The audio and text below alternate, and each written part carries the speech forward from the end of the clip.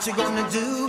What you gonna do when they come for you? Alicia and John rushed over to Emma's side, asking if she was alright. She responded groggily, "I'm okay." Then she smiled at her son and said, "I saw your grandfather's movements in your actions, John." He smiled back at his mother, so thankful that she survived the ordeal. "Why didn't you leave some of those fellas for me to put a hurt on?" the Marshal uttered disappointedly as he walked into the cave. I was hoping it was going to be his mum. Yeah, I mean, oh, why don't you let me kill some of these fuckers? She pulls up a shotgun. Strikes him in the head. John looked at him, smiling slightly. Everyone smiles very slightly in this book. They're very stoic. Yeah. It's because they're Native American. Yeah. They're very somber people. Yeah. It's just the Indian way, Marshal. Please don't take it personal. Kill everyone inside. Looks like this one did. He pointed at the dead Persian lying in a pool of his own blood, staring blankly at the top of the cave. I kind of wish he'd just stopped calling him Persian. I don't know. Yeah, Like, there's something very funny about him repeating the Persian. It just sounds so funny. It really comes across as a way of them like convincing themselves that they're not racist. yeah, exactly. So I'm not saying Arab. Yeah. He's Persian. See, I understand. I know there's a difference. This depiction of a lunatic jihadi terrorist, it can't be racist, can it? Jimmy Begay came into the cave behind the Marshal and took a deep breath as he looked around at the bodies lying on the ground inside and outside the cave. I love how every sentence, even the ones that don't go on like massively too long, they all go on like slightly too long. It's like they've discovered the science, the pure art of exactly when a sentence should end and then just go slightly over. Yeah. Jimmy, do you think the group down south will be up and running by now? John asked. Yeah, I think they're up by now. They are coordinating the attack on the Big Satan at this get-together. It's a barbecue. It's a jihadi barbecue. That's why they go to the Grand Canyon, you know, it's just a nice little stop off, Yeah. you can have fun. If they get this running, they'll do a lot of damage to this country from west to east, just like that. He snapped his fingers in time with his words. Just like that. It's like that. Sorry, what did Jimmy explained what he knew of the plan and then what he thought they were going to do as part of it. He had made some notes on the specifics, which he wrote in a code he had invented in case he was discovered. They're going to blow up the Mall of America near Minneapolis tomorrow during the peak shopping hours, and they're going to hit the Statue of Liberty a short time after the mall attack. Then they're going to do something at the Sears building in Chicago. This is heavy shit, man. Way too heavy for me. He produced a crucifix he was wearing under his shirt. They treat these things like vampires treat them. Khan listened intently and then said resolutely, I have no choice but to trust someone back east to put this fire out before they eventually take down the whole friggin' civilized world. Trouble is, with the folks we have calling the shots back there, we might just be pissing in the wind by letting them know. It looks like a friggin' World War III was fought here, the Marshal said loudly. I think it is actually the beginning of that, John said, convinced he was right after learning what he had learned from Jimmy Begay and Gatto. Who's this guy? The Marshal nodded towards Gatto, becoming aware that he was not what he appeared to be. Long story, Marshal, but he can be trusted, John assured him. He's a double agent. If he can be trusted. I gotta get my mother taken care of and kept in a safe place until I get back. He looked at Alicia, hoping she would step up and help, and she did. Oh, I love that. That's how her role is going to end in this week, just babysitting the mother. Yeah, being a good homemaker and a wife. Yeah, she'll cook some food for her, get her a blanket, all that sort of stuff. Have a baby, maybe. I'll take her to the hospital and stay with her there. If they don't keep her, where should we go that will be safe? To my place, Noche interjected quickly. These assholes don't know where I live. Hell, sometimes even I can't find it. Here's the key. That's the kind of friend you need. I don't know where the fuck I am half the time. Here, take my keys. I think they're mine. I don't know. Who fucking knows? Amma, are you okay enough to walk to one of the cars? Alicia asked softly as she put her arm around the older woman. Wait a minute. I need to go get it. She realised the vehicle was still parked a bit of a distance out in the desert. It's going to take me just a few minutes. She nodded at Alicia, indicating she was feeling well enough to wait those few minutes. Alicia got the key, then took off running into the desert night toward the vehicle. Wait, this is not going to be a repeat of fucking Rigmarole. Is she about to get car bombed? Like, Place your bets now, folks! Yeah, why is this even happening? Why would she have to run off to get into a car and switch on the engine? Why is this happening? No change, put a potato up the exhaust pipe. I mean, I can't... honestly,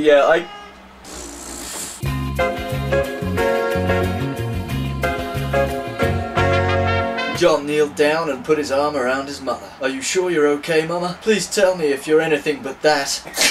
He looked at her face closely and was glad that he killed the man who had injured her.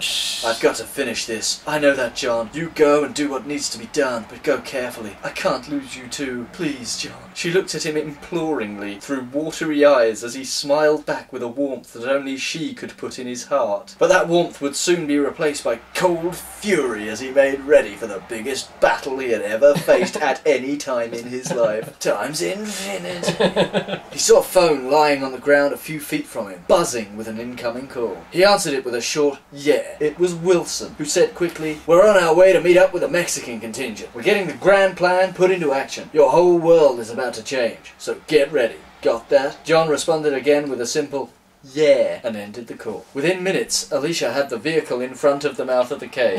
Yeah, I realised quickly there that it was just like, yeah, no, that was literally just not us setting up anything. No, she literally just went and got the car. Yeah, it's just for, I guess, for more filler, isn't it? Yeah, the almighty word count. John assisted Amma into the back seat, which was a more comfortable place for her. Yeah, the back seat of a car is probably more comfortable than a cave. Yeah, you would think so. He watched and waved as they pulled away from where he was standing, heading for what he hoped would be safer ground.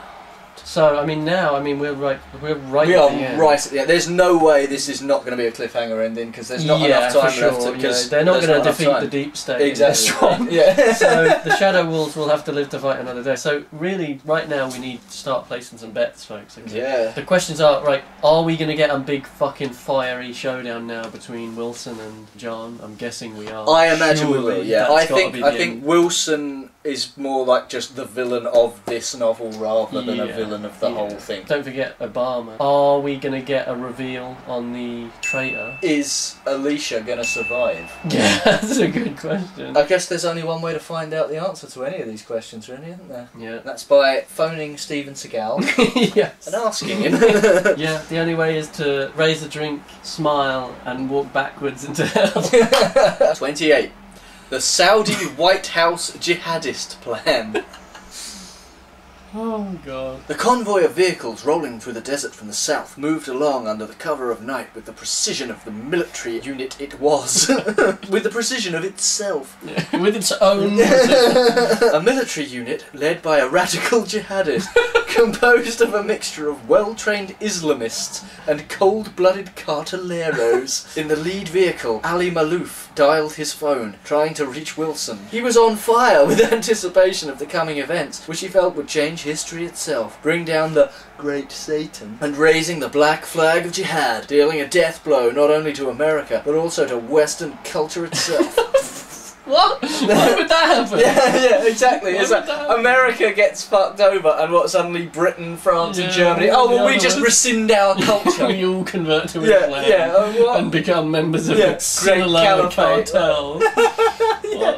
We convert to Islam and join Mexican drug cartels. As this unfolds, ultimately culminating in a pulse bomb attack, the Americans will be fighting one another in the streets for food, killing one another out of desperation, doing the job for us. He felt an inner smile brought on by a sense of an impending victory on a scale never before seen. What is happening? A pulse bomb attack. I don't know what that is. I don't know what it is, but I'm here for it. John was outside the cave talking with Marshal Khan about what they should do to try and prevent the attacks that were already rolling their way. According to what I'm hearing from Jimmy Begay, the plan is to attack our cultural icons across this country, suddenly and synchronized. Must be the Confederate statues. Yeah. I don't have a good feeling about just how deep this thing has gone in our ranks. My sense is that there is an awful lot of money being passed around to quite a few people in high places. People? Like who? Everyone this president has brought in. And the other problem, John, I don't have a clue as to who might be on the take here in Arizona. I know who's on the take. I know one person. I know one guy. Fucking sure. You mean there's no one you can go to with this? John was getting hit by something he already knew but didn't want to admit was as real as it was turning out to be. They've covered this, and it's basically the only conversation they've ever had as a group. Fuck me. Before he could stop himself, John blurted, "I don't know how you can work for these people." "What people?" Khan regarded the big lawman, a bit startled by his outburst. "You know what and who I'm talking about. The President and his hand puppet Attorney General. My God, is that all of this comes right back to them, lying right at their feet." Khan stood in cold silence. "I don't work for them." "Then who is it you work for, Marshal? They have seated the government with Muslim Brotherhood members who hate our country." Is he gonna say, "I work for the people of this Yeah, guaranteed. I work for Yeah. the founding fathers and the Constitution." "This president has opened the borders and everybody and his uncle have flooded in. We don't know who or where they are. We've lost control." And that's exactly what he wanted. But again, I thought the whole point of like loving America was this love of freedom and the big, you know, the open road, The and wild country. the trailblazers, the wild lads. We can't even keep a track on it exactly where everyone is at any given time. I didn't think you wanted to. I thought that was the point. Yeah. We can't even cover the open prairie. Yeah. Endless miles of urban sprawl. Gone is the America that I knew. John couldn't stop his tirade. "This great half-white father who lives in DC has released people from Gitmo who went right back into the battlefield, killing my brothers in arms this very day." Actually just referred to Obama as half-white. Are you fucking kidding me?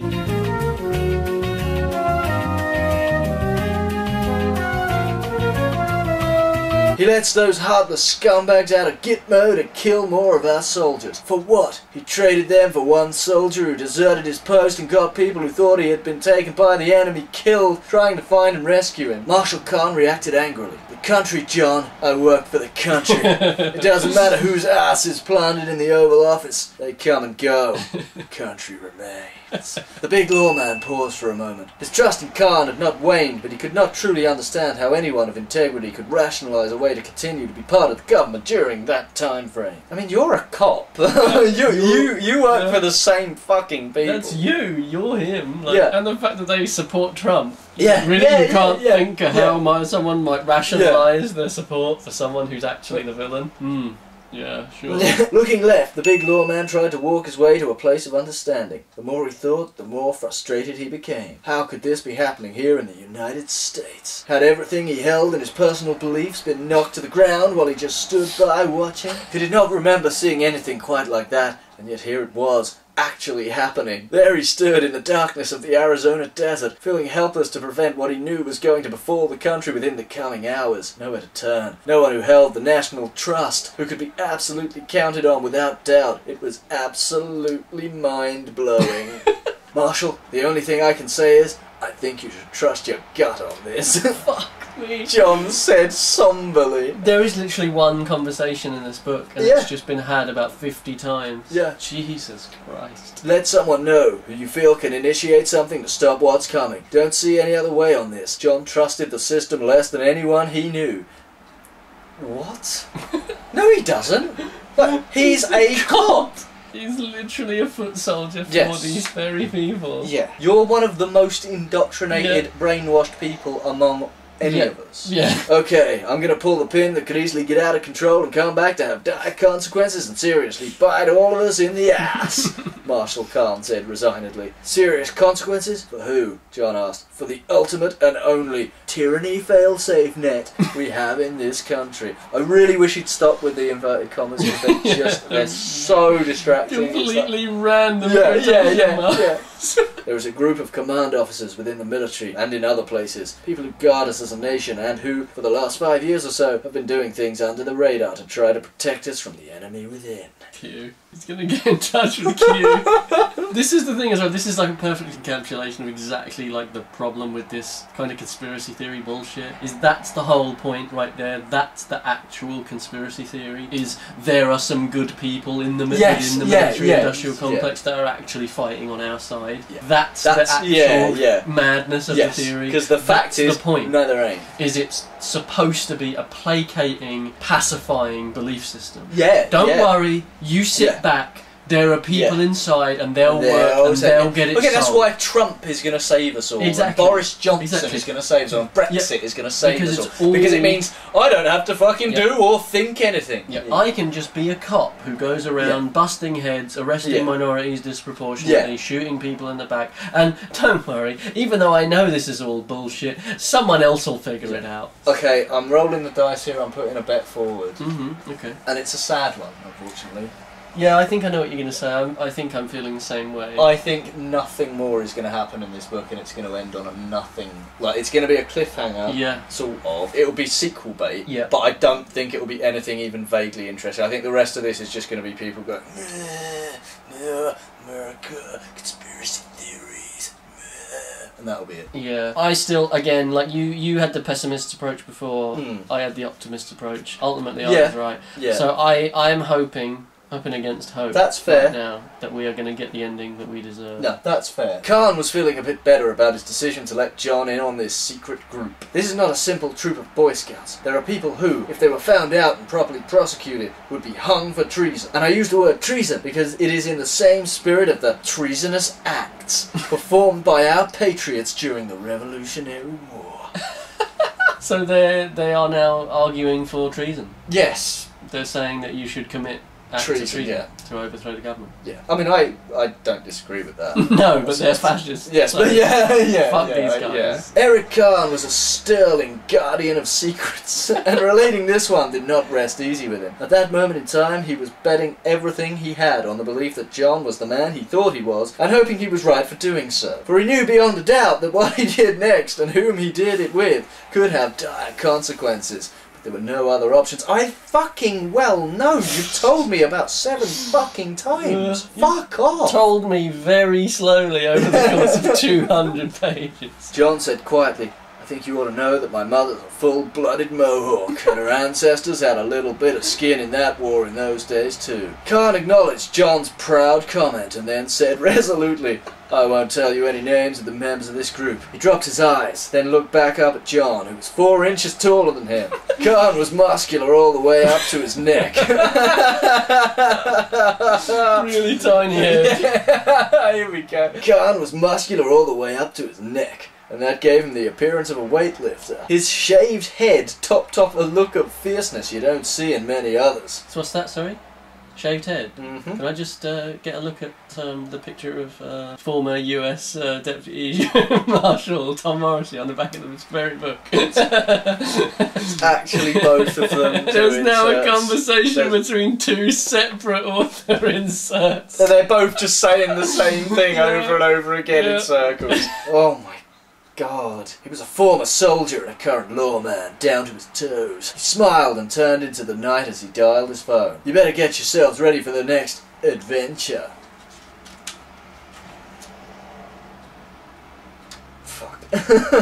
You were not prepared for the No, I next was not, adventure. no. He handed the phone to the big lawman and nodded as indication that he should speak. What followed was an accounting of everything he could recall from the reporter's recorded notes, the story he had been told by Jimmy Begay, and what Gato said on what information he could talk about. The man on the other end quietly asked to speak with Jimmy and Gato, so the phone went back to Marshal Khan as John went to find Jimmy and Gato. He relayed most of what he had already told John and then handed the phone back to the Marshal, who handed it to Jimmy, saying, "Here, talk to this man." This is fucking bizarre, isn't it? Like, this is unreal. This is just shit. Yeah. Noche asked in his usual stoic manner, I wonder who it is that's going to clean up this mess. But whoever has to come to the crime scene and do the cleanup is going to have a pretty nauseating job on their hands, Noche commented. Looks like 2 of them messed their pants. Great observation, Noche. John paused for a moment. I think we had better bring Armando into this. What, because there's shit in some of their pants? Get him to clean the shit. He looked at Khan and asked, Marshal, I need you to call him and say that you needed us and asked us for assistance because you didn't have time to do anything else. I can do that. Where do I go with it if he starts wanting a lot of detail? Tell him to eat shit and blind the Perky got the Perky got on the phone and told John, "I got a call from Bellamy asking for a 10-7 on Alicia. He said his sister, who's a nurse at the Chandler Hospital, thought she saw her pushing some older woman in a wheelchair into the emergency room. She said she couldn't find them when she got back to her station, but wanted to offer help if she needed it." "What did you tell him?" John asked. "Told him he should call you." "What did he say then?" "He said that he didn't want to get you upset, it being your mother and all." "Thanks, Perky. We'll probably call soon." "I got it." Thanks, Perky. You're the best friend a boy could have. Yeah. Bellamy went to the hospital where Amma Gooday had been taken by Alicia. While driving there, he was on the phone with Special Agent Douglas Wilson, who told him... Bellamy, I said from the start, didn't I say that? See, I'm going to be clever boy like Steven Seagal. So, fuck, Alicia's going to get... I think so, yeah, I think this is, yeah. She's going to have to stab him 63 times in the face and neck, in accordance with the old ways. While driving there, he was on the phone with Special Agent Douglas Wilson, who told him, "I want you to get to the old woman and put her lights out, and find a way to do the same to Gooday's girlfriend." I do Got that, Bellamy? I love the way it's like, you know, there's no way he'd see this one coming, and like literally the moment Bellamy got introduced, the first thing he was like, he's the one. double agent, he's ringing me. We just instantly saw through it. Oh my god. "Then I want you to call Gooday and tell him that his mother and lady were killed and you think it was done by the cartel." "Yeah?" Bellamy wondered where he was going with this. "I want that son of a bitch so messed up that he comes out of his skin and does something stupid. Insanely stupid." Bellamy. Fucking knew it was Bellamy. Bellamy, like you said. Exactly. And he's white, so it's got to be him, isn't it? Yeah, he's allowed to be a traitor. Yeah, exactly. He's allowed to be a traitor because he's a white guy. The shadow wolves are untouchable. The shadow wolves must be made pure. Exactly. 50 miles south of Phoenix, the Islamic Jihad Mexican cartel caravan arrived. Oh my fucking god! Fucking what a line! What a line! 50 miles south of Phoenix, the Islamic Jihad Mexican. I just want to say Jihad Mexican. Jihad-Mexican. It's the Islamic Jihad Mexican cartel. I mean, it sounds like a fucking like takeaway that's going to open around the country. Oh, the Jihad Mexican fusion cuisine.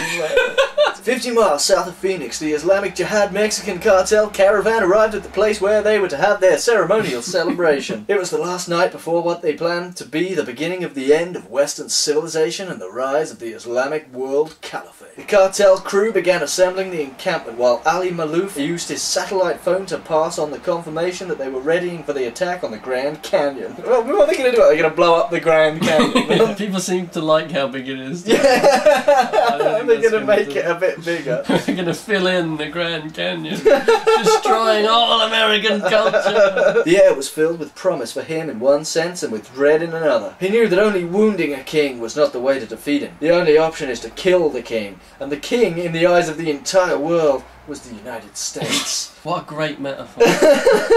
I especially like the bit where you just literally spell it out. Fantastic.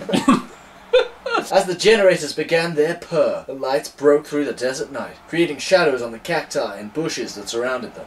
The way of the shadow cacti. Suddenly he realized he had not heard from the man he had sent north to the cave with weapons and ammunition. It troubled him that he had not heard from the young man, about whom he had questions. Not serious enough to take him out of the strategic threat of what he was about to do, but troubling enough to want to keep him closer than he had done by sending him north to the cave. Fuck me. How long is that sentence? Part of the fantasy that is established within the fiction of this book is a world free of all ambiguity and nuance, hence that use of language. He pulled his phone from his pocket and dialed Jimmy's number. The phone buzzed in Jimmy Begay's pocket. "Uh-oh," he commented automatically after seeing who it was. "Uh-oh, spaghettios." That was Malouf, and I get the feeling that he senses something is heading his way. He's a freaky guy. He's right about something heading his way. Just hope he's not ready for it, John said quietly. Something like... Jimmy was trying to coax out of him something he was hearing in his head. John said it. "Hell is headed his way. Because we're coming. And hell is coming with us." I'm not making that up. That is actually what... Now see, this is why we love Seagal though. I mean, I know how frustrating it is. But how brilliant is that? How incredible is that? Like, listen to this, listen to this. He's right about something heading his way. Something like hell is heading his way. Because we're coming. and hell is coming with us. It's just amazing. It's the most inept way possible of doing that. Yeah. We mentioned Garth Marenghi earlier on. This is straight up fucking Garth Marenghi levels of self-parody, and yet it's completely fucking serious. Yes. Jimmy chuckled and commented, "Ain't that a line from that movie about Wyatt Earp?" "None other," Marshall Khan interjected. "None other." He tapped Jimmy on the shoulder and went on, "Seems like you know your movies." "I'm sorry, what?" "Hell is heading his way because we're coming and hell is coming with us." Is that not a line from a film? You tell him I'm coming, and hell's coming with me, you hear? Hell's coming with me!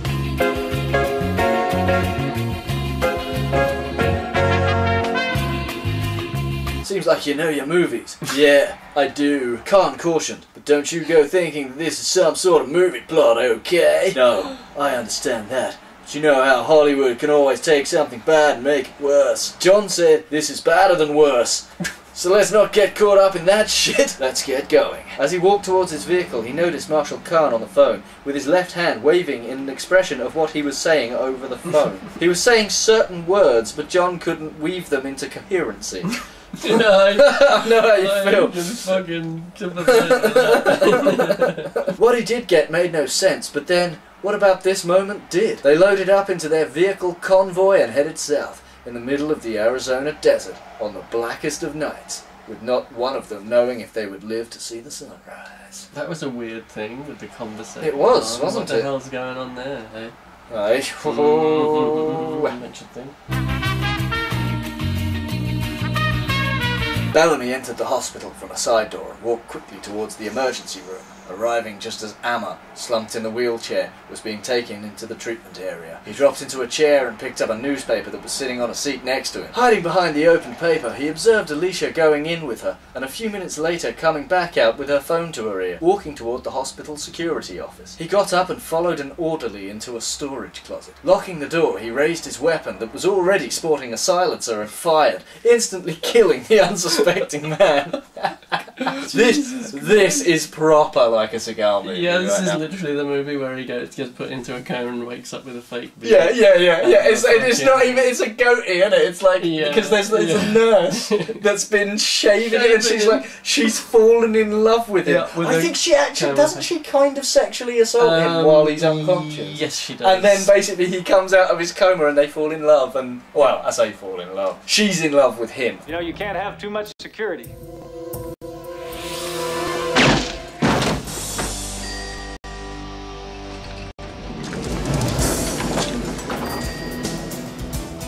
Hold tight. Hang on.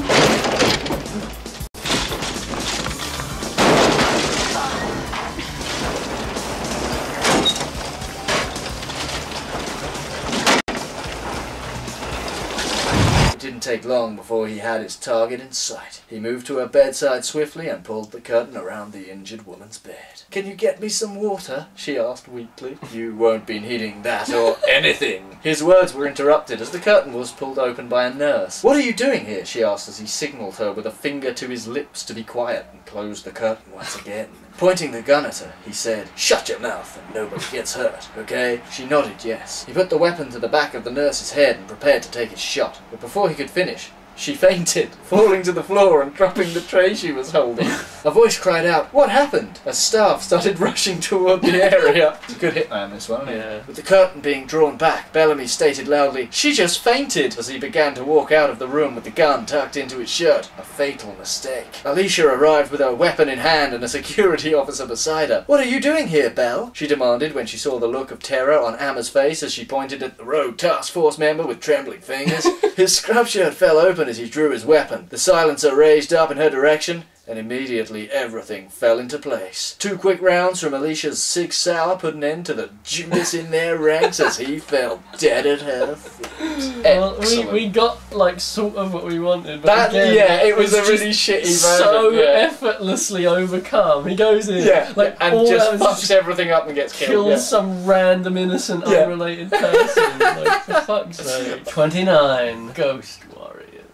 Oh my god. On the Strip in Las Vegas were 3 separate groups of well-trained jihadists poised in hotel rooms ready to strike 3 casinos at the same time with explosives and automatic rifles. A team of crack-cud-trained jihadists was in position near the glass bridge of the Grand Canyon with rocket launchers that were primed and ready to demolish that structure beyond repair. At the same time, a large truck was parked on Cadman Plaza in Brooklyn, New York, less than 1 mile from the Brooklyn Bridge.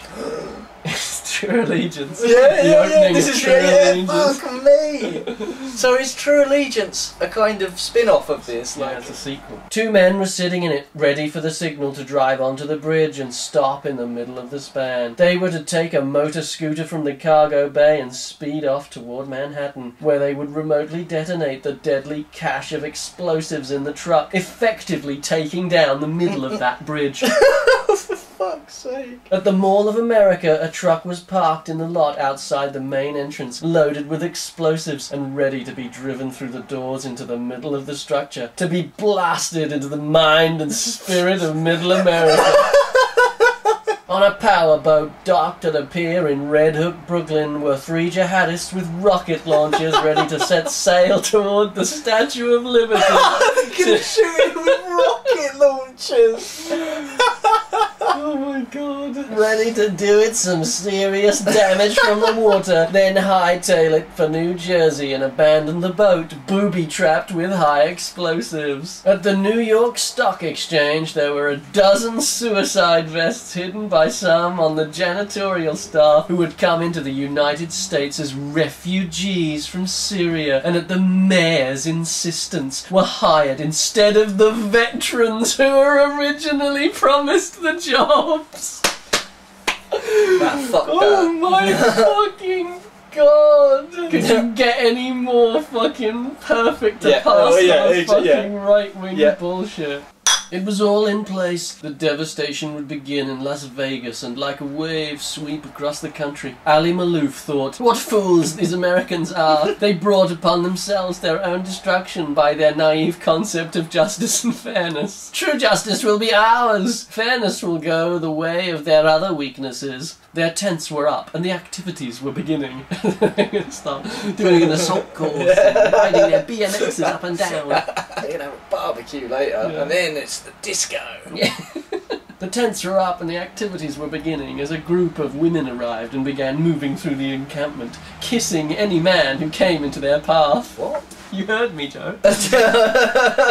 Middle Eastern music was blaring through the speakers placed throughout the encampment, and the smell of hashish filled the air. There was dancing and festivities as the moment of truth approached. Ali Malouf felt that this was the night of change. So many of his brothers had died to bring about, and he had the supreme honour of being part of bringing this change. That's like the moment of truth, the night of change. He's going to bring this change to the West. What filled his heart was the knowledge that there were believers in elected offices in America who were part of this change. Brothers who were elected through the greed and stupidity of the American electorate. What a moment in time. What a great irony, he thought.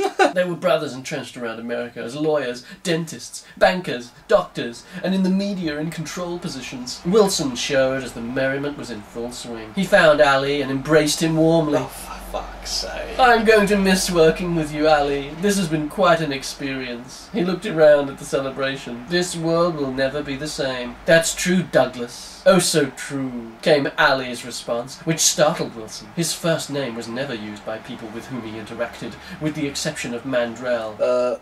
That ain't true. You really got a hard-on for this man, he emphasised after a pause. Don't let it distort your judgment, Douglas. That's true, Douglas, came Ali's response, which startled Wilson. His first name was never used by people with whom he interacted. Don't let it distort your judgment, Douglas. Which startled Wilson. His first name was never used by people with whom he interacted. This set the rogue agent to quickly revisiting his prior conversations with the principal jihadist. I want to be out... Principal jihadist? He's the head of a jihadist school. Principal jihadist. It's like an anime about jihadists. My jihadist academia. Yeah. Where is the key code for my money? Wilson asked. I have it right here in my pocket, Special Agent Wilson. Or should I say, such a Special Agent Wilson. Aloof chuckled maliciously. Okay, is he gonna kill him or fuck him? I'm not sure at the moment. One and the other. I'm just wondering which order it's in. What does that mean? Wilson asked, slightly annoyed. Nothing more than the fact that you will always be special to me. Ali patted Wilson on the arm as he spoke. I'm only jesting, my friend. Here. He handed the agent a small replica of a crescent moon. Well, he didn't hand him an actual crescent moon. Wow, it was a replica. I was like, oh, okay. It wasn't the actual moon. No, oh, okay. This is the key you will present to the bank in Dubai. He took Wilson by the arm. Come and join our celebration. He walked him toward a group who was toasting the night. Some waving their arms like hippies at a rock concert. Waving his arms like Michael Gove at a cider trip. As he approached them, Wilson thought, I wonder when they're going to pull out their cigarette lighters and hold them over their heads as they begin to dig the scene. He chuckled to himself because what he was watching firmed his conviction that the hippie culture was the easiest led. That is hilarious. That is hilarious. Do you know what I mean? Like right-wing fucking chunder boys who think that fucking QAnon and all of this shit. Yeah. Oh yeah, it's the hippies that are the most easily led, even though they're the ones saying, no, all of this society is wrong and we need to drag it all down and we need to rethink and change it all. No, they're the most easily led, not you lot who just believe whatever you're told by fascists and Joe Arpaio. He wondered if some of these people were just looking to party anytime, anywhere, like deadheads. They had no idea they were being silently surrounded by John Goodday, U.S. Marshal Eric Kahn, and a sizable contingent of shadow wolves. With a plan beginning to form, the lawmen knew that they could put down the plan to blow up the casino and hotel, but they needed hard intelligence on the entire plan of destruction in the most detail possible in order to stop the attacks that were about to happen. John felt instinctively that the person or persons who could give up where all of the attacks were to take place was somewhere in this encampment. John peered into the darkness with more than his eyes. He blended into the night silently and without hesitation, moving toward a position he was being drawn to by his instincts and something else. The Marshal sat poised and ready for just about anything. With an alertness learned through his experience in Iraq and Afghanistan Black Ops, John moved like a spirit toward and behind the prone figure who was observing a span in front of him that somehow did not include John Goodday. It wasn't until he felt the blinding pain of his throat being sliced did his observation end. John pushed the dying man's face into the ground, stifling his last gasps. The big lawman returned to where Khan was positioned and led him and the wolf pack past the dead sentry, directing them to fan out in a line ready to assault the unsuspecting reveller terrorists. Khan pointed toward two men who were in deep conversation near a raging fire. They were slapping one another on the back and at times laughing loudly. John's eyes narrowed with fury as he said quietly, "Son of a bitch. That son of a bitch. That blonde-haired prick right there. Special Agent Wilson. Well, I'll be a donkey's ass. That motherless prick came to me last year wanting his men deputized to expand their jurisdiction in the Fast and Furious investigation. First time he came by, I couldn't give him an answer. Then he came back a week or so later and identified himself as being part of a unit with DHS. So secret that even most of that agency didn't know they existed. Like, they're literally like crawling towards them in the middle of the night trying to make something. And he's just like having this full John's just like, yeah. Shut. Yeah.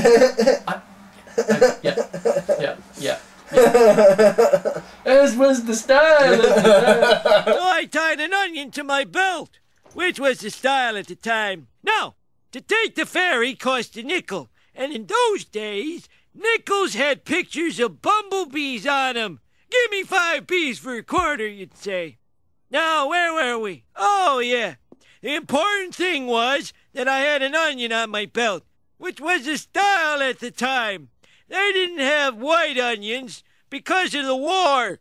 The only thing you could get was those big yellow ones. I suggest we try taking both of those two alive, Khan said with growing intensity. Fuck that, said John. And immediately opened fire, killing a local child. they moved closer and closer, looking for the most opportune moment to strike. And strike they did, taking out the 2 hooded guards who were standing near the truck. Why were they hooded? Hooded robes, fucking Catholic priests stood nearby. Yeah, they've got druids now working with the Islamic terrorists. The jihadi druids. And they did strike, taking out the 2 hooded guards who were standing near the truck holding those who were about to die. 2 silent shots dropped both men like drapes, which caused one of the women nearby to start screaming. Shots rang out almost instantly from several other hooded guards who came running toward the truck. They went down quickly as the shadow wolves began spraying out throughout the complex, firing their weapons. John and the marshal moved rapidly towards Ali Malouf and Douglas Wilson, who turned and ran toward the edge of the encampment. In an instant, John was on Wilson, knocking him to the ground and kicking the gun that the downed agent had grabbed out of his hand as he rolled away. He grabbed it out of his own hand. Oh my god. Fuck me. His agility as he sprang back to his feet surprised Khan, who lunged at him, without realizing that he was leaping on a man who was holding a razor-sharp knife in his hand, awaiting the marshal's body. It caught him in the heart, instantly killing him. Oh shit! Oh, well, I didn't expect that. Oh fuck. Well, R.I.P. Khan, we hardly knew you. John grabbed Wilson's wrist and flipped him backward, ripping his shoulder apart as he flew through the air and landed hard on the ground. "Listen to me, Geronimo," Wilson warned with a face full of pain. "You think you've got a chance to win this one, but you are so far from reality. It's amazing to me that you are standing here at this moment, you piece of ignorant garbage. But you won't be standing long now." He started to pull another gun from his pocket as he spoke, but John's weapon pull was much faster as he drew a bead on the rogue agent. "You drop that, Wilson, or 2 things are gonna happen." John centered himself as he spoke. "First, you're gonna hear a loud crack. Then you're not gonna hear anything ever again." Oh. He waited for Wilson's reaction. He looked up at John and shrugged as he said, "Okay, you got me. Here." He brought the weapon down, pointing it at the ground like he was surrendering, then stopped. "You know something, Goday? You have the same look on your face that your friend Sunday had when I put one through his head. He had no idea what was coming, and neither do you." He twirled the gun in his hand, gripping it, and starting to squeeze the trigger. John put a round right between his eyes. Classic Seagal moment. Effortlessly killed him yet again. Yeah, again, that's the thing, innit? Is that when you have these films where it's just he effortlessly kills, and then as he gets higher and higher up, he still just effortlessly kills. It never changes. And there's no resistance, there's no tension, there's you nothing. compare it to like Die Hard, which is like the movie of the protagonist just getting the shit beaten out of him right to the end. And it's like that's why that movie is so highly regarded, because the tension and like the legitimate feel that he's fighting for his life against, you know, such overwhelming odds. He's not special forces, he's not fucking Black Ops, he's not a Shadow Wolf, he's not a magic Native American, he's just Bruce Willis. I don't know if I've ever seen Steven Seagal even take a punch in a film. Because he just doesn't. He just very rarely happens. And kills everyone. His ego kicks him in the balls to death, or punches him in the chest to death, or whatever the fuck. Shoots a helicopter out of the sky with a pistol.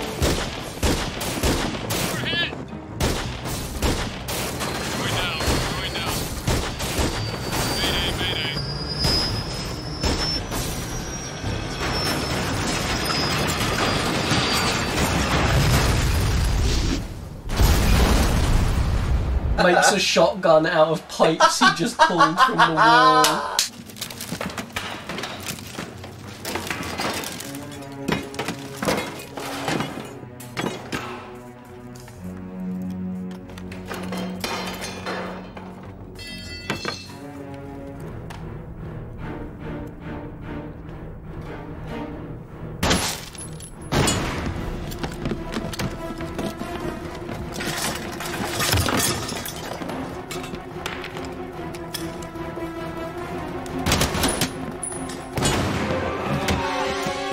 The big lawman watched him fall, then moved quickly to Marshal Khan's body and saw he was gone. He said a short prayer for this man, whom he'd only known for a short time, but had ignited a strong feeling of trust in him.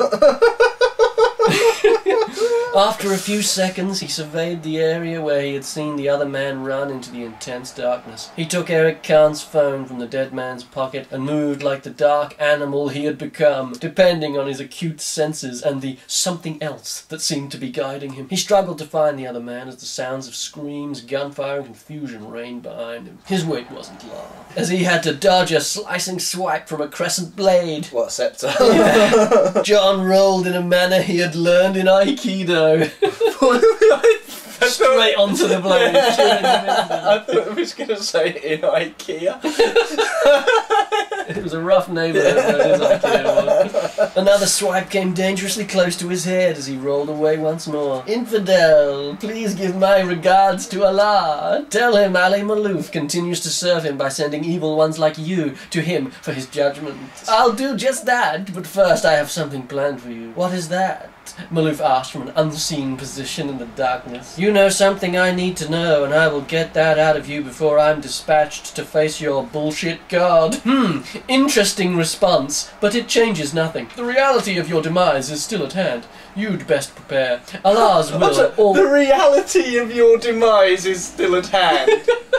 Fuck me. Allah's will always prevails. John got a make on where the Islamic terrorist was standing, and he moved on him like a ghost before he could wield his blade once more. John took Ali's arm as he swept his foot, throwing him to the ground. He snarled, "And now, my hateful friend, I will introduce you to some of the desert's friendly denizens." Ali Malouf was now beginning to get a sense of the doom that awaited him in the coming moments.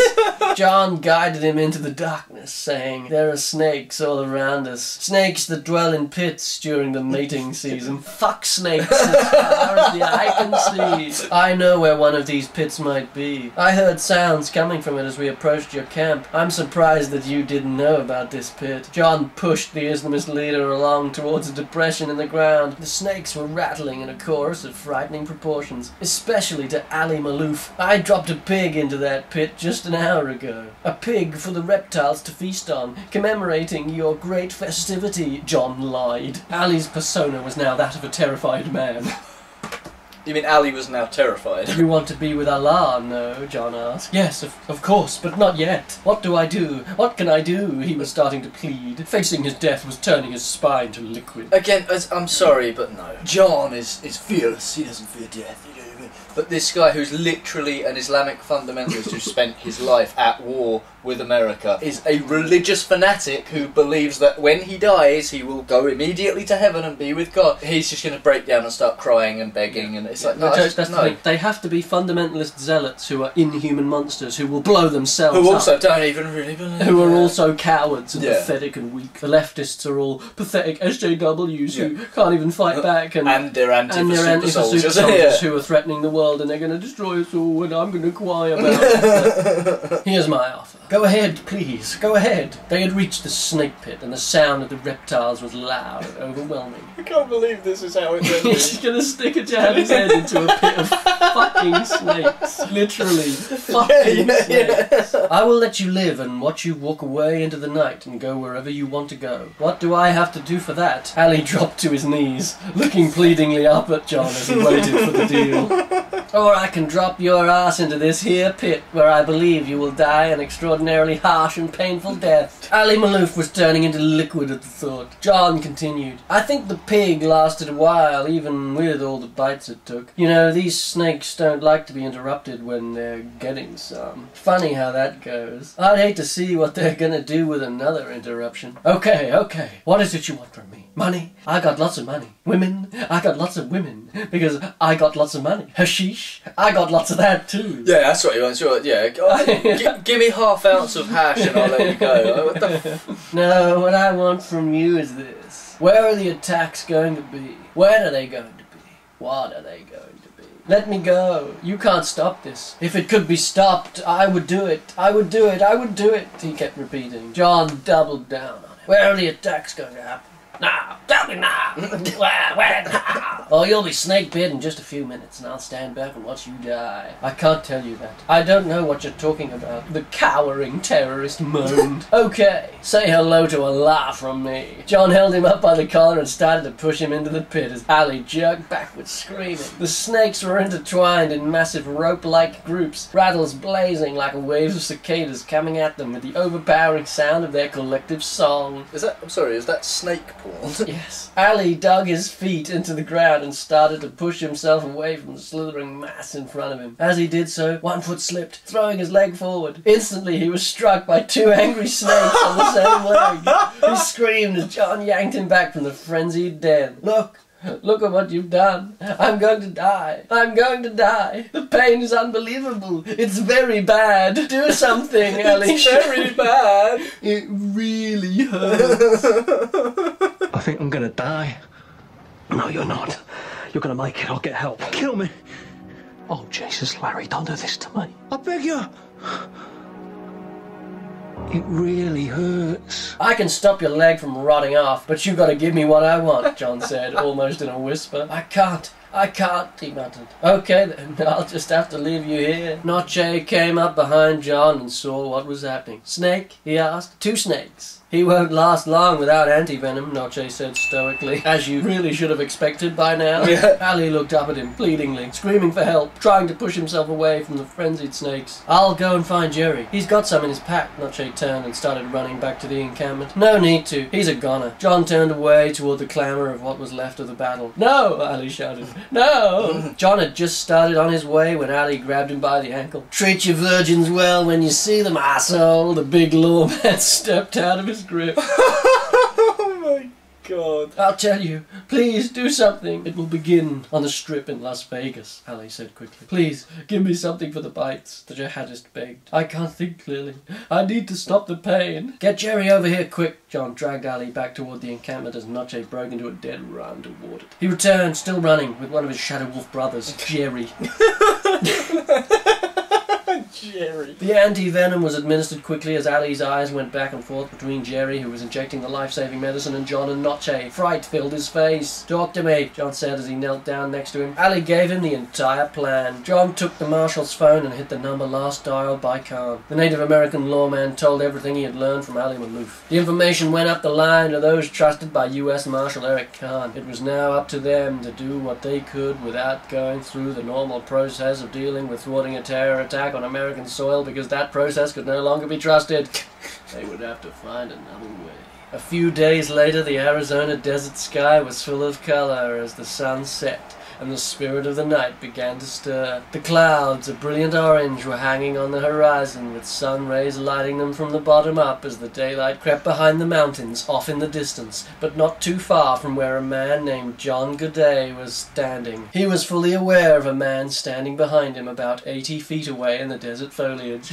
So we finally returned to the opening. At first, that man seemed to be taking photos of the evening desert that lay some 30 miles south of Phoenix and less than 10 seconds from Washington, D.C. He could hear what sounded like clicking behind him as the sound rode the desert air to his animal-like ears. We're just going to have the whole chapter twice. I don't think we've ever had that before. No. A book with so much filler that Yeah, they just repeat a whole chapter. Fucking hell, man. There were others who would join the man. The one with the camera device used hand signals to communicate with them. He could hear the hand signals. Oh, yeah. As he chanted, a shadowy wolf slowly approached him out of the encroaching darkness, kissed his forehead, and stood there for a moment, watching him. After a moment, the animal turned and looked at the men who had stopped dead in their tracks as they approached from behind. He then slowly turned his glance back to the kneeling Native American, kissed his forehead again before disappearing back into the shadows. At that point, John heard movement coming from what sounded like 3 men. They spread out, moving swiftly without making a sound, closing in from different directions on the place where they last saw him. John's first thoughts were that they were sent by one of the drug cartels to take him out because of his success with intercepting this. Why, after everything that's happened, would that have been his first thought? Like, he's just days after he's cleared up the whole deep state territory. Why would he think that... Oh, it's probably unrelated to all that. It's probably to do with months before, something to do with a cartel. Surely you would rewrite this opening chapter even just slightly. Yeah. But they've just completely copied it in. After a short time, the night sounds of the desert and his spirit wolf helped him to know they were gone. I thought that we'd gotten them all. But maybe I was wrong. Never underestimate the deep state, was John's lingering thought.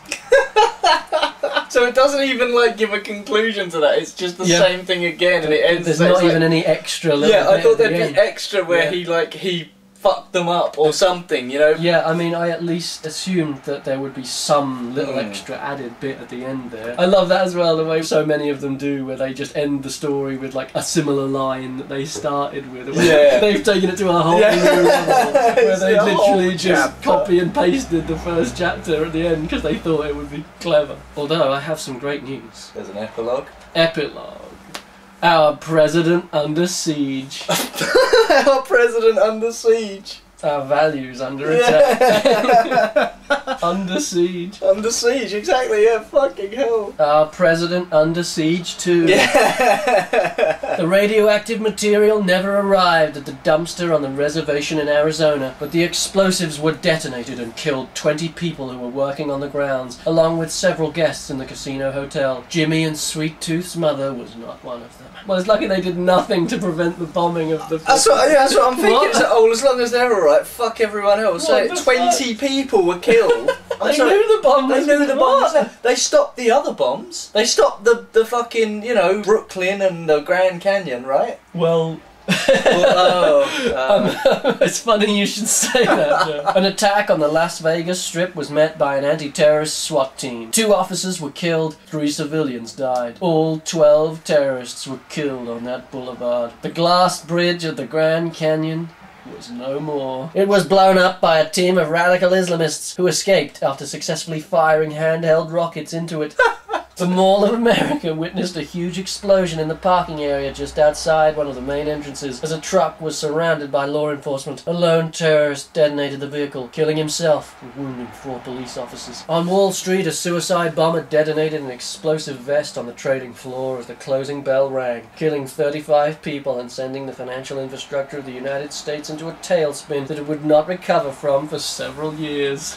Well, it wasn't all bad. Yeah, that's good. That's nice. But I mean, it does, like, it renders kind of the whole story kind of absolutely pointless at this point, doesn't it? So they caught the guys and they did this, and then it just all happened anyway. Yeah. Well, that's the deep state, Joe. Yeah, no, I get it. The point of the story is can't win, don't try.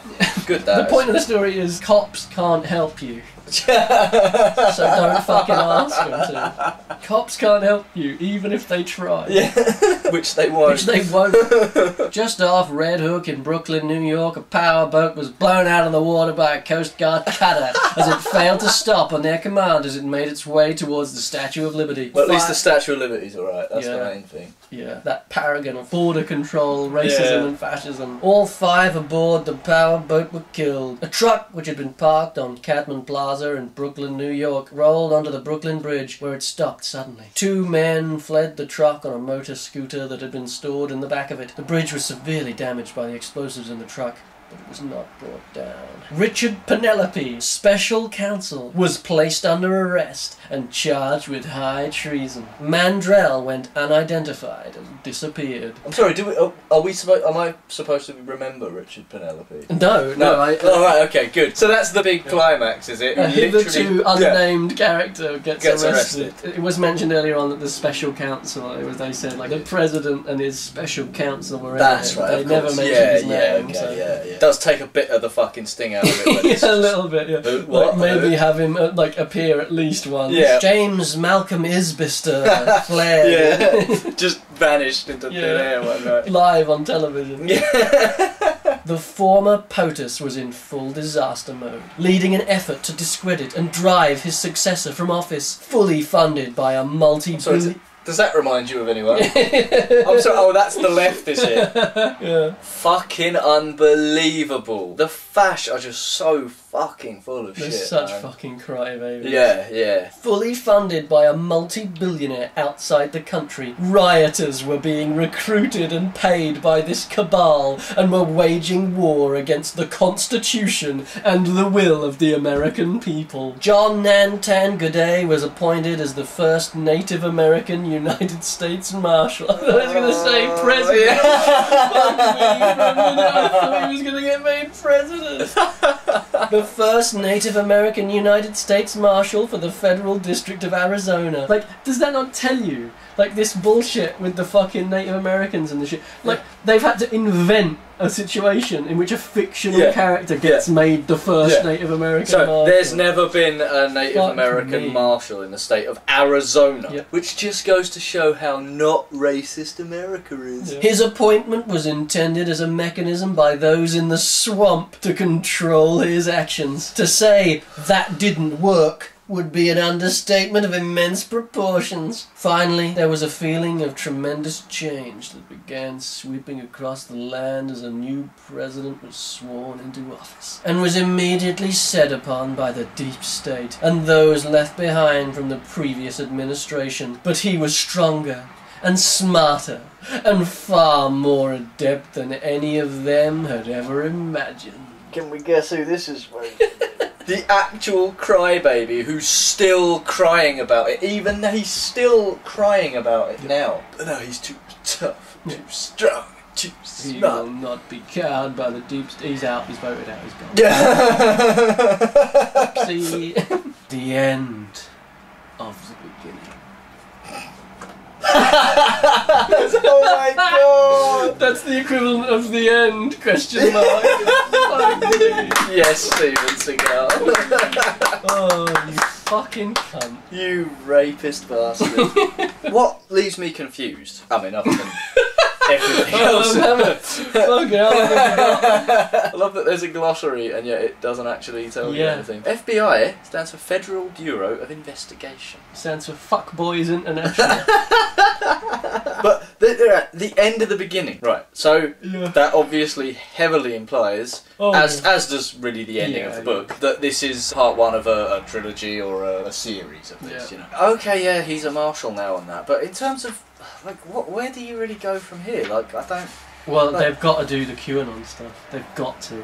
They've got to do the sex trafficking, paedophile stuff. Of course, because the whole plot of this is the caravans coming in. Yeah, exactly. That's what this is, isn't it? The Mexicans, they're not sending their best. That's this, isn't it? That's, and it ends with Trump winning. Sorry, I know I should have, like, totally... got that, but it's such a confused muddle of bullshit, and I've just realised that no, this is the caravan at the borders, all of this stuff, and so the next one, it's got to be, innit? It's got to be QAnon, full Q. He gets contacted by someone within the deep state who tells him what they're really doing. Well, here is to part 2 of Steven Seagal's wonderful book series. His opus. Here's to part 2. Here's to Q, and indeed, here's to you. ダメだねダメよダメなのよあんたが好きで好きすぎてどれだけ強いお酒でも歪まない思い出が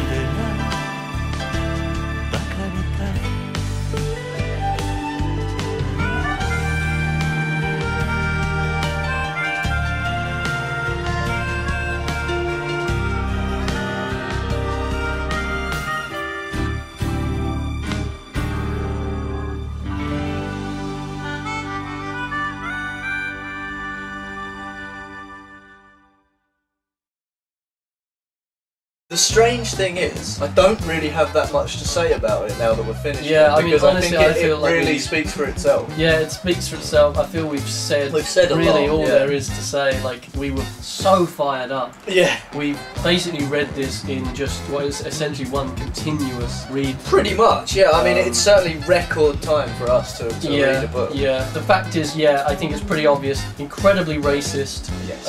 Definitely misogynist. that Not kind of as took much her- as you might think. I figured it would go. There away, were but no it sex was, scenes. Yeah, I figured she would get killed, but she didn't. Yeah, there is There was that- a lot of condescending bullshit, Yes. patronising. Yeah, bullshit, it's and more there it's was more that. the attitude Yeah, of misogyny exactly. than any sort of physical thing that happens. Yeah, and she was literally just defined by her all-encompassing love of the big lawman. Yes. Obviously just unhinged in the extreme, completely self-contradictory, utterly muddled and confused. Yes. A real nasty, spiteful, bigoted piece of shit Yes. book. But that being said, easily, hands down, the most entertaining book we have ever read on this channel. Absolutely, Hands yeah, down. 100%. Nothing even comes close to it. Like No. Trump Tower was entertaining in its sort of bizarre weirdness, yeah, but we made a lot of our own nothing. fun. Yes, yeah, actually, that's true. Yeah, Whereas this one, this. it worked Oh with us. my god, it did. It Yes, we bounced back and yeah, forth on it each was. other. Yeah,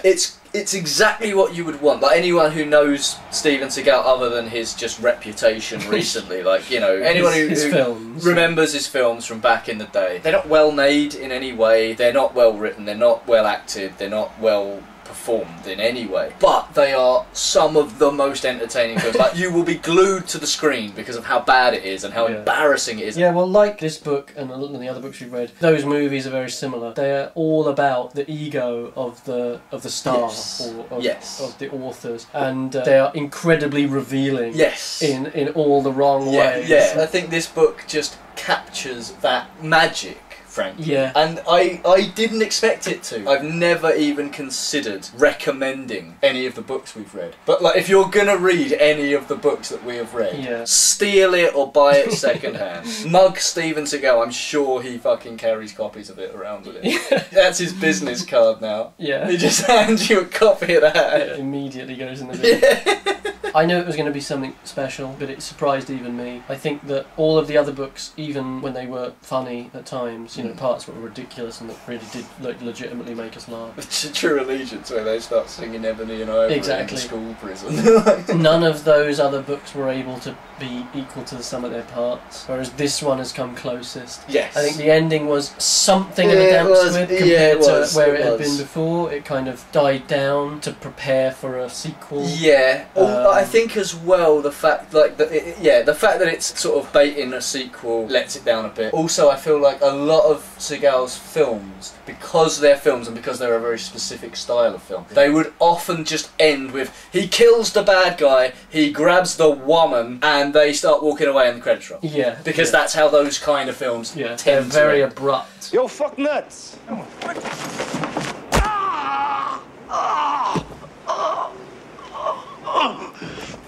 My balls. My balls.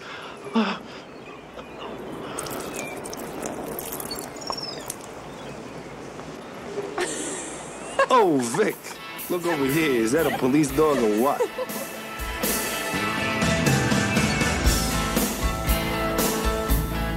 You can't really do that with a book. You have to Yeah. kind of round it off some way, and I don't think they're we used get to we doing get that. the ending montage. Yeah, Of, like, you know, the characters Yeah. freeze frame and it tells us what happened to them. You know, John Godet became the first Native American in the United States Martian Arizona. Like, it's very John Godet got syphilis and died. Yeah, it's got very- syphilis from kissing wolves and died. yeah, from fucking snakes.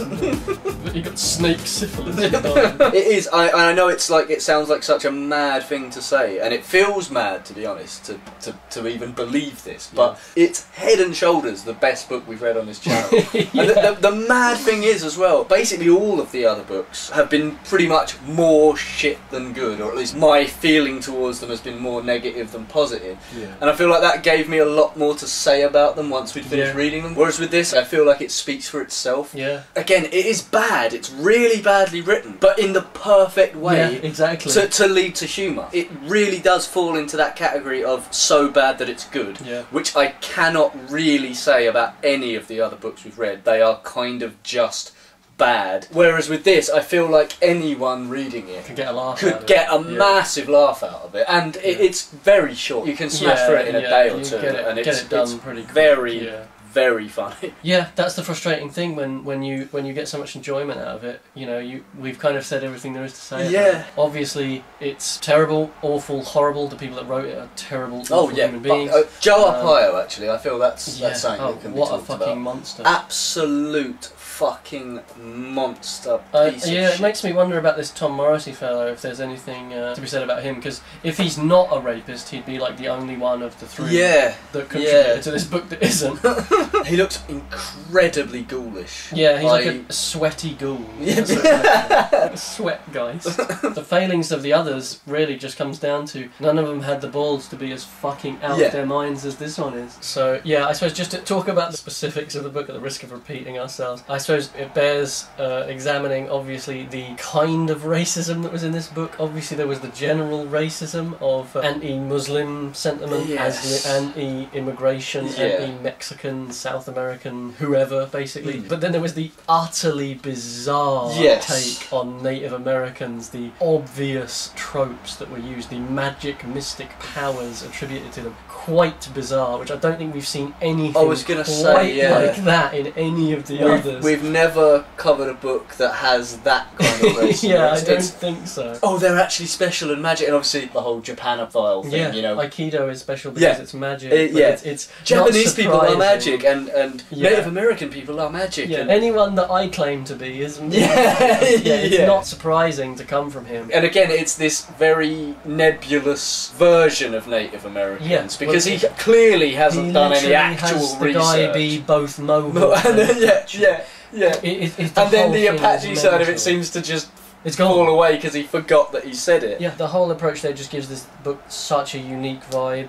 The absolute contradictory way that it treats law enforcement and government. I hate the deep state and I hate tyranny, but I love the police and the military. They're the only way to beat them. Yeah, it's like, what instrument? Let's say, for example, there is a deep state. Because in a way, there is. And as you say, it's the military-industrial complex. What instrument would the deep state use in order to implement its tyranny? And to pacify the public. Yeah, exactly. Well, that's going to be the military and the police force, right? No, they're heroes. What I find fucking funny with these people as well, who love the military, love the police force, they can never seem to muster the same energy for loving, say, doctors, nurses, firefighters. It's only the violent, it's only the ones with guns that kill people that they love. Nurses can fuck off, doctors can, firefighters can fuck off. It's because there's no charm offensive on behalf of doctors and teachers. Yeah, it's marketing. It's because doctors and teachers don't have marketing fucking precisely because those professions do not implement violence. The police need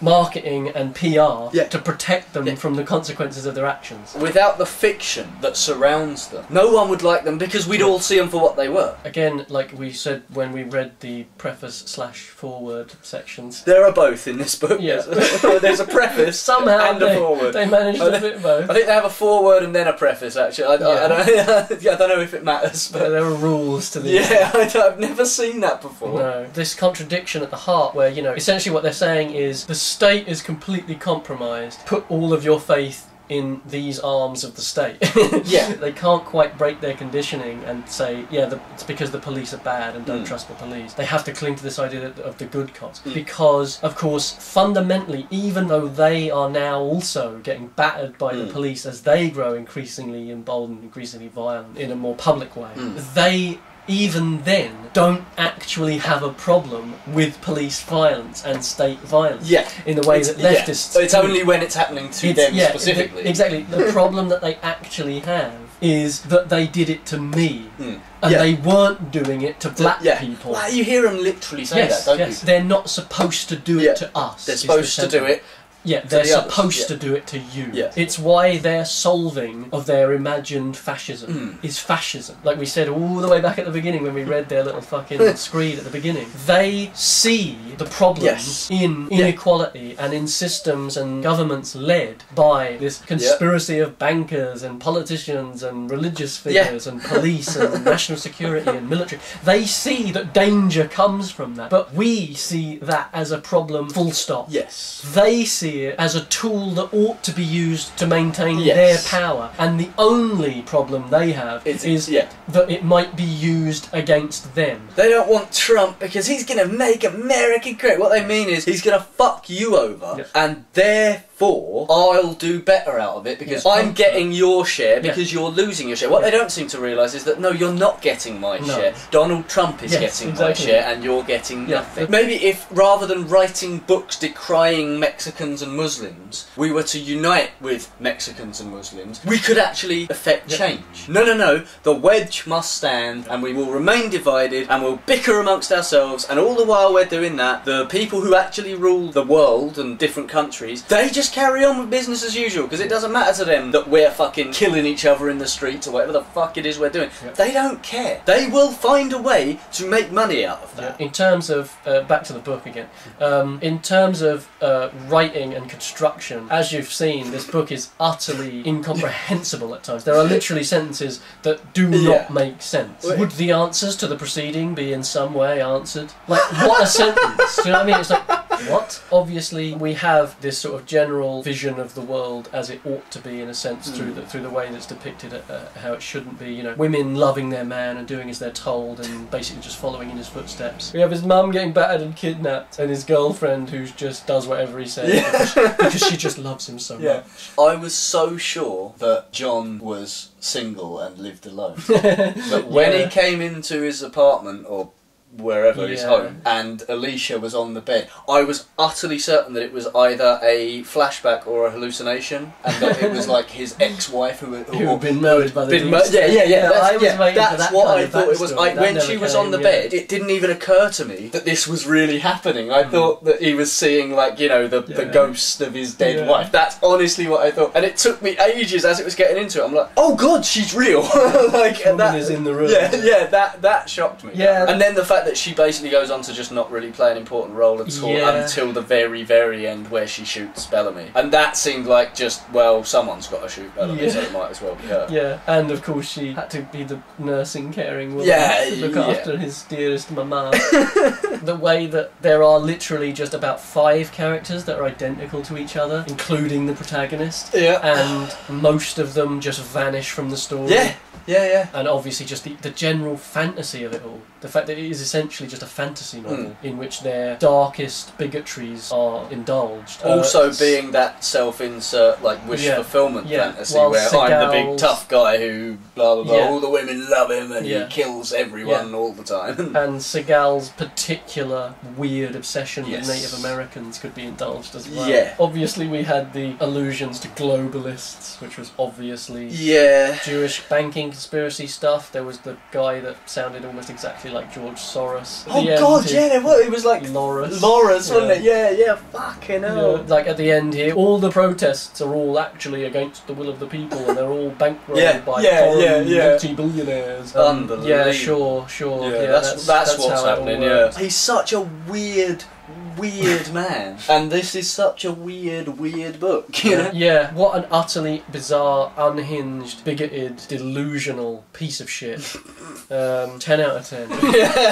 Obviously, as always, the #1 message when we read these books and when we make these videos is thank you very much for watching. We appreciate it. If you've made it this far, you've made it all the way to the end. Thank you so much for joining us on this bizarre journey through this weird west version of Arizona. I guess the only other thing to say is that if there are Native American people watching, then just, like, sorry if caused any offence. Sorry you had to go through whether from the book itself or from us, you know, mispronouncing or butchering names or for that. Not understanding culture and things like that. Yeah, that's on us. We apologise if that came through. The last thing we ever want to do with any of our videos is, like, offend anyone other than Nazis, really. Yeah, they can go fuck They can fuck off. I hope they're offended. Fuck them. But, yeah, anyone who hasn't, like, done anything wrong, then sorry if we've offended you. I mean, that'd be an interesting thing. I wonder, like, what people people think is the best or worst books. Yeah, we've give read. us your rank. Yeah, let us You know. rank the fucking books we've read. Yeah, because I Short find it hard stories, to. The True Allegiance, Warrior. All of the ones you've watched. What was your favourite and what was your least favourite of all these books? Because this was definitely number one for us. 100%. The other ones, question. they don't have that magic. They don't. Whereas with this, we've read it in 3 days. Because it pulled us through. It did, yeah. It really did, enough, yeah. as naive and amateurish as it is, on some fundamental levels, they understood storytelling in a way that basically none of the other authors actually have. Even The Rig Warrior, which was, I'd say, probably the closest to like a legitimate book, or certainly written by the closest to a legitimate author that we've had. Closest, I'm not saying he is. Arguably, yeah. But the thing, Boris Johnson's not an author. Yeah. Ben Shapiro's not an author. Stephen Seagal and Tom Morrissey are not authors. William Johnstone, he's a very bad author. He's a hack. But he did do it a lot. But yeah. So he had some credentials. I imagine he got better as he went. I don't imagine that at all. The ideology is what made it confusing and bewildering and bizarre. Yeah, that is one thing I would say. Yeah, I am fairly shocked by how by the numbers it was. To the point where they spent a lot of time just kind of standing around saying the same shit. And I figured it would be more explosive. Like, I was hoping for a Die Hard ending. Unfortunately, we didn't quite get that. But, we'll save that for the sequel. I can't wait. What a cover as well, though. Yeah.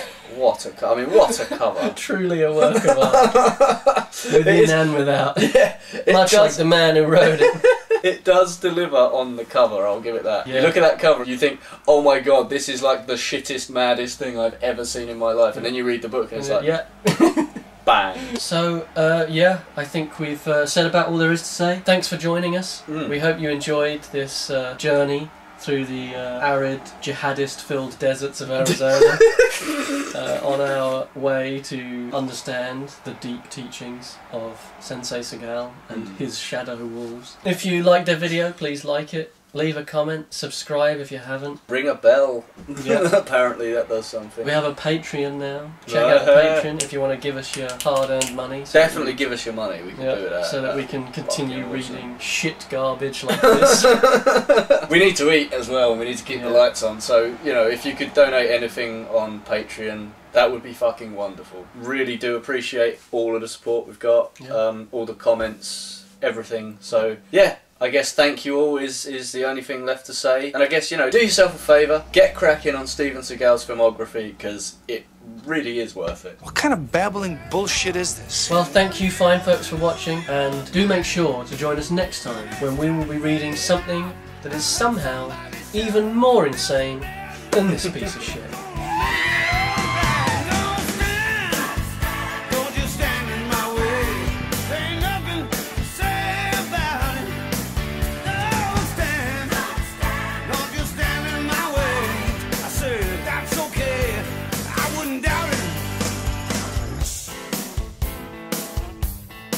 Don't be a bad guy.